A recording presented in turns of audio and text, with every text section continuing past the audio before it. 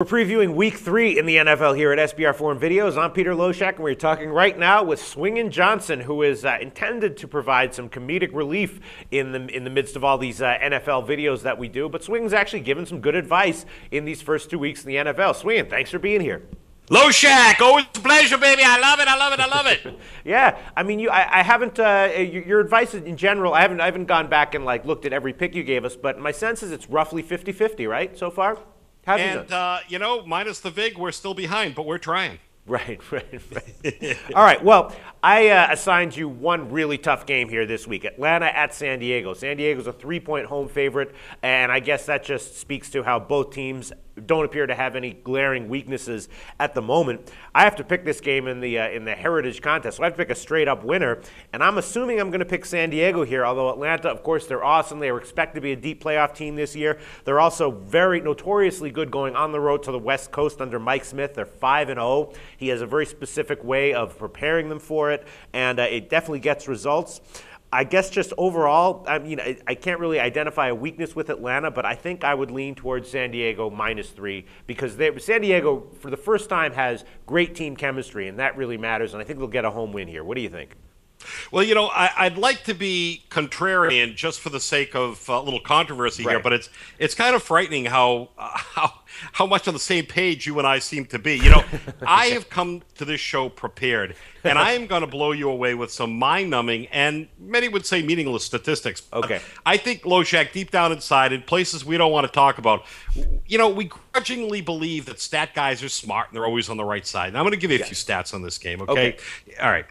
Since 1980, teams that are 2-0 off a Monday night win and headed into the third week of the seasons are 8-1 straight up and 7-1-1 against the number when facing a fellow 2-0 opponent in Game 3 of the season. Now, that would favor Atlanta after they beat Denver 27-21 on Monday night.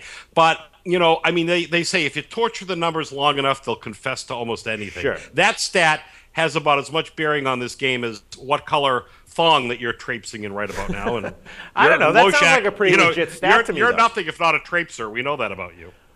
Why do you think that stat has as much bearing as what color thong I'm wearing? I think that stat is a pretty significant stat. What do you think? Well, I'm saying that it doesn't. See, now we're having a little bit of disagreement, and this is where it gets good, because I think that most of these guys that are playing weren't even around in 1980. Right. So I think that the stat that is actually more telling might be the stat that says Atlanta coach Mike Smith is 0-7 straight up and against the spread in his career when his teams come into a game as an underdog off back-to-back wins.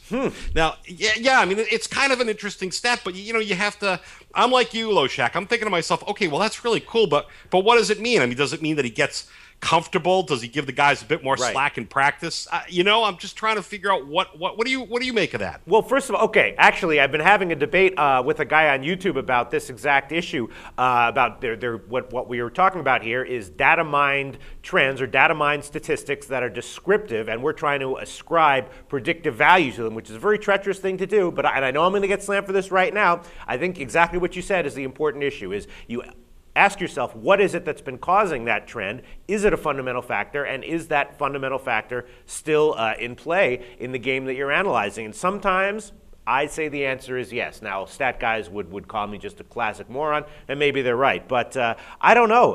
Well, what about the fact that Mike Smith, though, is 5-0 when he goes to the West Coast? I mean, that's a pretty significant stat, too, right? I mean, that is this coach, and that does have underlying reasons because he has a very specific way of preparing them for West Coast games.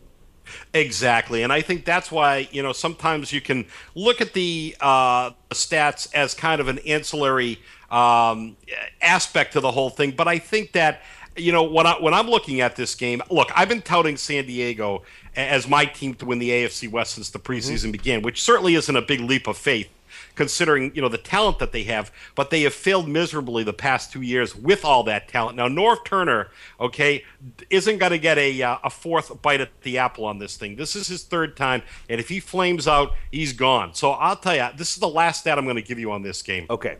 San Diego is 11-1 straight up and 10-2 against the number on their home field in games off back-to-back wins. And the way I look at this, Loshak, is Matty Ice from Atlanta is going to have to launch early and often because the Falcons' running game is ranked 26th, and they're just not going to run the ball against a Charger defense that currently ranks first in the NFL. Now, I know it's a very small sample of games, 2 games, but you know that the Chargers, just looking back the last couple of years, they have a good stop unit, a very, very good stop unit. I think what's going to happen here is Matty's going to become predictable. He's going to fire away, ultimately turn the ball over. San Diego's going to have prime field position, and they've got Phillip Rivers in the pocket. I say lay the 3. Man, that's what I think too. Swingin, where are you getting all these stats from? You don't have a database at your house on your computer, right?